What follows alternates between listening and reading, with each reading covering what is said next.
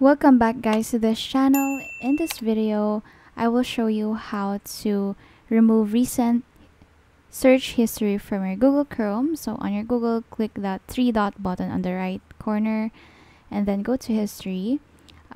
Click here, clear browsing data, and then you have here the time range last hour because you want to delete the recent searches, and then go to advanced, and then you can select here if you're gonna delete the browsing history and other options there.